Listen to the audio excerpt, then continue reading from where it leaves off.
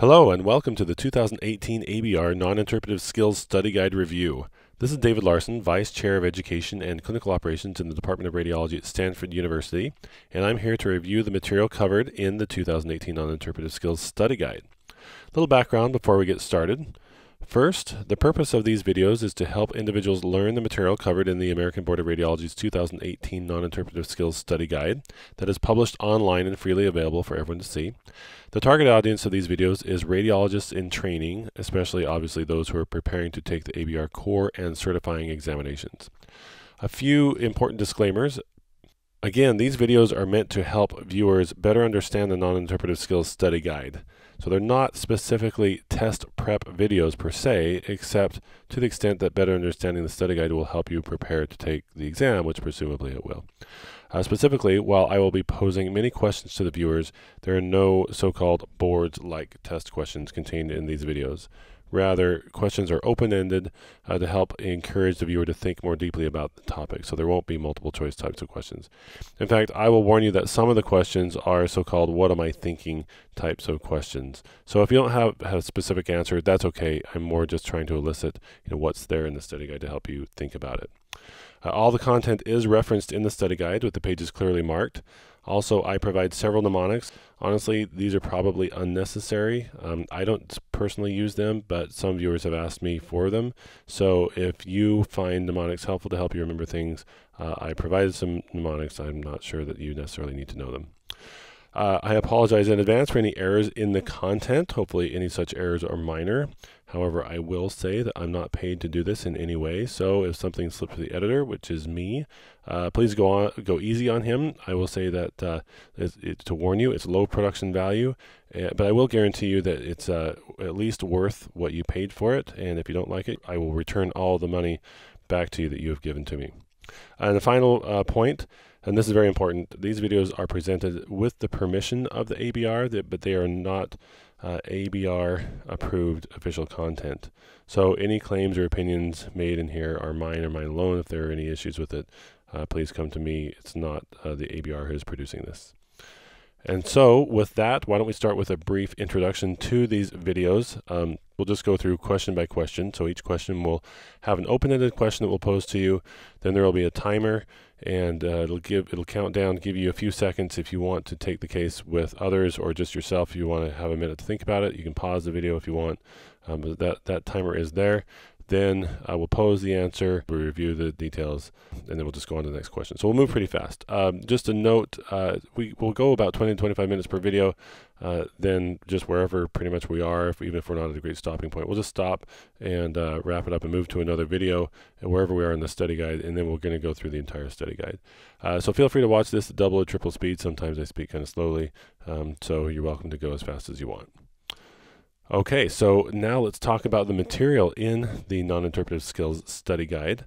And so let's start with a question that you may have for me, and that is, why on earth do I need to know all this extraneous, shall we say, stuff? There are questions here about quality improvement, about teamwork, professionalism, things that seem relatively extraneous to the day-to-day work that we do in radiology. And I think it's a fair question for me. I would say that, we understand, of course, why we need to understand MRI safety or contrast safety. So that's pretty straightforward. But what about these other things? I would say, for one thing, organizations are getting larger and more complex. And so we have to be able to operate in this complex environment. And it's not as straightforward as we might think. So if we're going to provide good care, we need to be able to work in and run large organizations, especially as organizations are continuing to enlarge in healthcare in general, but specifically in radiology. Someday, chances are you will be a leader in your organization, in your practice, or in your healthcare organization. And when that happens, you will try to make things better. And if you aren't prepared ahead of time, you'll be tempted to just wing it, to just kind of go with your instincts. And what you're going to find in a complex organization is it's not going to work, and you're going to be frustrated, and then you're going to wonder why. But hopefully, then you will look back to the material that you've received, and then you will gratefully realize that it provided you with some of the basic tools to help you in your practice and help your practice work more effectively. Hopefully you can use some of those tools and apply them for the benefit of your practice and your patients. When you do that, please mail me a check for $1 million. US dollars, please, or otherwise, if you just want to provide a thank you, that will work as well. So that's my answer to your question you posed to me. Let's now dive in and start with a warm-up, and we're going to talk about the introduction of the study guide. So this is content that's actually in the introduction. You'll see this is on page Roman numeral 2. So the first question is, what determines whether materials should be included in the non-interpretive skills section of the ABR exam? We'll give you just a minute to think about that. Okay, so this is what it says in the study guide. So first of all, well, there are two things. First of all, knowledge needed to perform effectively in a modern radiology practice, and the public should be served by the examinee knowing material. In other words, is this something that that you really need to know to be able to perform effectively in modern radiology? And if so, and it's unrelated to all the clinical content, then it's in the non-interpretive skills. And if it's not, if you don't really need to know it, then the authors have really tried to pare it down. And then also the public benefits from you knowing this material. So you're going to see a lot of professionalism and other things that you just need to know at some point in your career, and this is the best time to do it. There's really not any other time in your career where someone's going to make sure you understand the basics of professionalism, for example. As it says in the introduction, things that are not included in the study guide, subspecialty specific quality and safety knowledge and skills, especially nuclear medicine and procedure-based specialties. So potentially, I imagine you might be facing a question related to those areas that are not in the study guide that would be fair game. So you do need to know nuclear medicine safety and other procedure-based specialty types of safety questions. Also physics, including radiation safety, that is not in the non-interpretive skills section. And then research methodology, Bayesian statistics, these, as it says in the study guide, are no longer in the examination at all, so there's not really anything you need to worry about. It's been removed from the study guide and will no longer appear on the examination, is what we're told, at least for the foreseeable future. In general, the guidelines that are provided, you should know general non-interpretive skills concepts and their application. It's not expected that you would know more superficial details, such as what was the example that was given, is the name of various regulatory agencies. Not so much that, more like the application.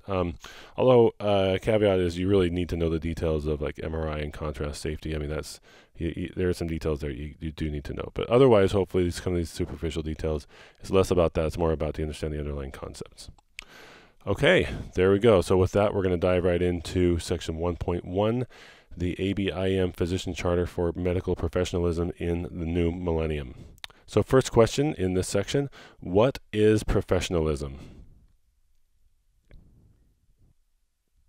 I think the first question to answer here is, what is a profession? And a profession can be defined as a calling requiring specialized knowledge and often long and intensive academic preparation. So a profession is different than many other types of employment situations. And so then professionalism represents the conduct, aims, or qualities that characterize or mark a profession or a professional person. So it's basically, we have as professionals a contract, so to speak, a contract with society where we will perform to the best of our ability, and we self-regulate. We're guided by ethical principles, and for that we are allowed to do things that others are generally not allowed to do. We're allowed access to sensitive information, to patients' bodies, to interventions that others don't, but there's, along with that, their expectation that we will adhere to certain principles, and that in a nutshell is professionalism. So there are three fundamental principles of professionalism. That is the principle of the primacy of patient welfare, the principle of patient autonomy, and the principle of social justice. So that leads us to our next question, and that is, describe the principles of primacy of patient welfare, patient autonomy, and social justice. So first of all, the primacy of patient welfare. That's hopefully pretty obvious. That is that physicians must be dedicated to serving the interest of the patient, and the trust must not be compromised by market forces, societal pressures, or administrative exigencies. In other words, we're genuinely working on behalf of the patient, not on behalf of ourselves or others. Second, patient autonomy. Physicians must be honest with their patients and empower them to make informed decisions about their treatment. And it must be in keeping with ethical practice and not lead to demands for inappropriate care. So in other words, patients, they need to be informed, and then they need to be able to make decisions and control their own destiny. Social justice means that the medical profession must promote the fair distribution of healthcare resources, and physicians should work actively to eliminate discrimination in healthcare. Hopefully that's fairly straightforward. Okay, next question. What are the 10 professional responsibilities of medical professionalism? So those responsibilities are professional competence, honesty with patients, patient confidentiality, maintaining appropriate relations with patients, improving quality of care, improving access to care, just distribution of finite resources, scientific knowledge, managing conflicts of interest, and professional responsibilities. Now, I don't know if you would need to be able to rattle off a list like this, but you do need to be familiar with each of these concepts. So if you want to have something to memorize, here's a silly mnemonic: chop, card, quack. Again, quite silly. So if it helps you, great. If not, then feel free to completely ignore it. But you should know each of the concepts and what they represent. So let's dive in and talk about the first one. And so in this one, take a minute and think about what would be an example that would illustrate commitment to professional competence. Okay, professional competence means lifelong learning of or commitment to professional competence mean that you're committed to lifelong learning of medical knowledge and team skills, and that the profession strives to see that its members are competent, and that you have mechanisms in place to ensure that this happens. So commitment to professional competence would be maybe you have ongoing activities that you make sure that you are competent, that others are reviewing your performance, and you're reviewing others. When you receive feedback, that you accept it, because if you need to improve, that's part of your professional commitment to maintaining your competence. So that's the type of illustration, the type of example you would expect to see that would be related to commitment to professional competence. So we'll move through these a little bit faster now. So provide an example that illustrates commitment to honesty with patients. So this is fairly self-explanatory, but commitment to honesty with patients basically means physicians must be completely honest, and they must inform patients before obtaining consent. So they've got to basically be very open. Medical errors should be promptly communicated to patients. This is not something we enjoy doing, but it's our professional commitment to do so. And physicians should report and analyze their own mistakes to prevent and improve in the future. So you can imagine a type of example might be something where you disclose an error to a patient and let them know what happened and what you're planning to do. And again, keep them in the conversation and talk about their care as they're going forward, even though a mistake was made. Next question, provide an example that illustrates commitment to patient confidentiality. So this commitment refers to, is pretty self-explanatory, safeguarding patient information in whatever format that you receive it, whether it's verbal or you maintain it electronically, that we safeguard all of that information. And we have safeguards in place to preserve that safety. There are times where public interest may override this, such as when patients may endanger others or themselves, and that is usually specified fairly clearly, and it's usually state by state.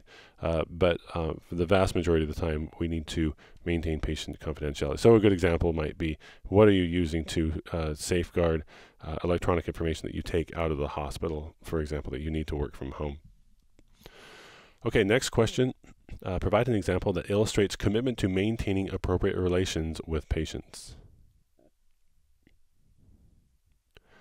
So as professionals, we are expected to avoid relationships that may exploit inherent vulnerability and dependency of patients. And so specifically, we must never exploit patients for sexual advantage, personal financial gain, or other private purpose. So one example of this might be, dating a patient or having inappropriate relations with a patient or having some expectation of financial gain because you're their doctor and you kind of expect maybe that they'll provide something in return, or maybe some implication that they will. That's just not okay. And again, we share this. Hopefully this will never be an issue.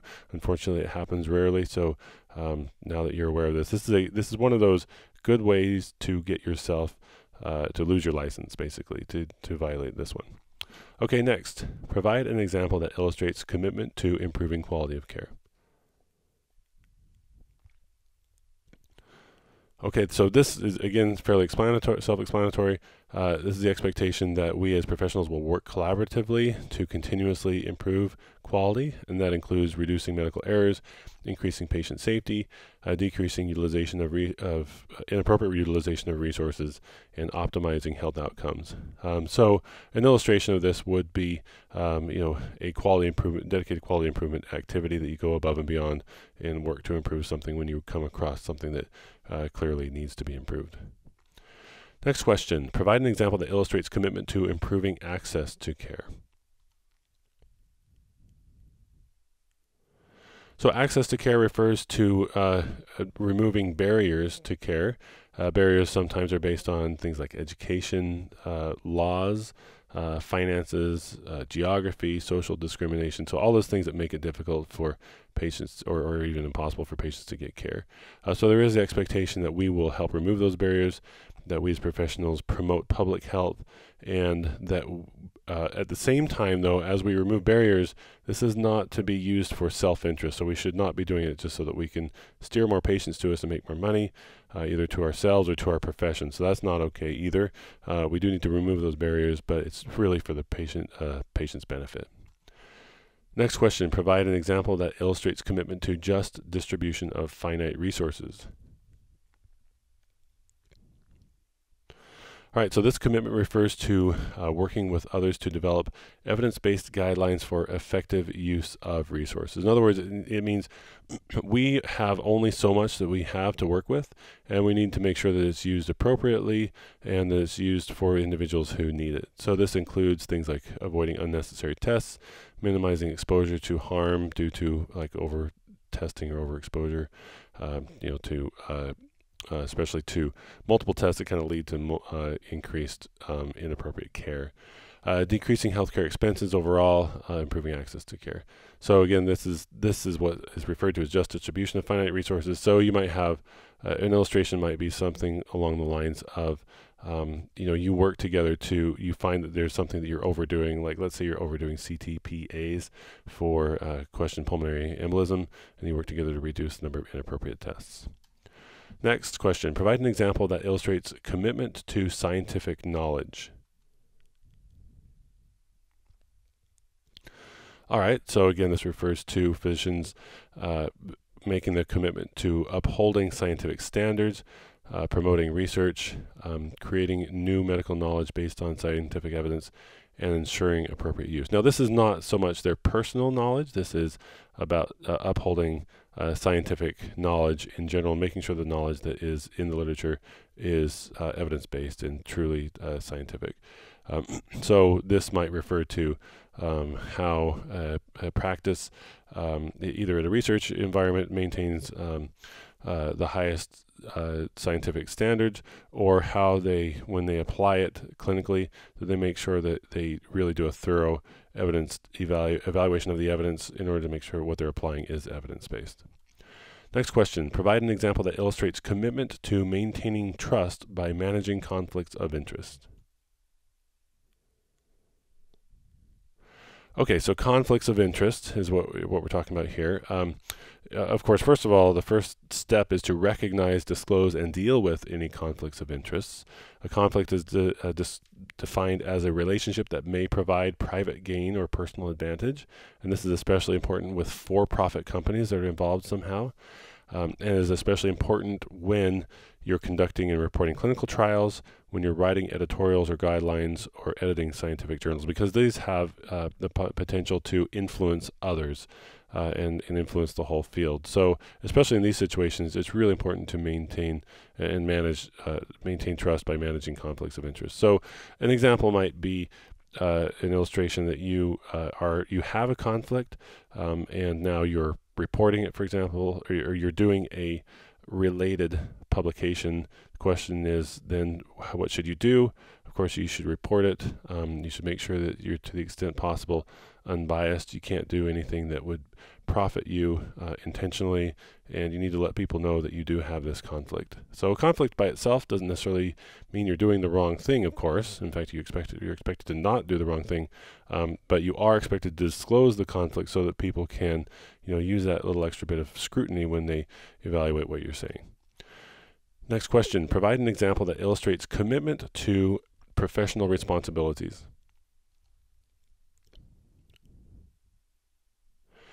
Okay, so professional responsibilities includes things like working collaboratively to optimize patient care. So in other words, can you work well with other professionals? That's one of the commitments that we have. We have to actually, believe it or not, be collaborative and work well with each other. Can we be respectful of one another? We are expected to participate in the process of self-regulation, and that includes remediation and discipline of those who do not meet our high standards. Which is a difficult one. We then also need to define and organize educational and standard setting processes. And then we have to then, on the other end of it, have to accept internal assessment and external scrutiny. So we just have to understand people are going to be watching our performance, and if there's feedback and if there's something we need to improve, then the answer is yes, we will work to improve. We won't get defensive when that happens. So that's a type of illustration you might see. Another one might be, what do you do when you have a colleague who is not meeting the professional standards? And the reality is, as a professional, it is our obligation to go through the process that has been set up to make sure that we remediate that. Okay, this is actually a good stopping point, I think. So why don't we go ahead and stop there, and next we'll move to the next section. So again, thank you for watching. My name is David Larson, and we are reviewing the 2018 Non-Interpretive Skills Study Guide.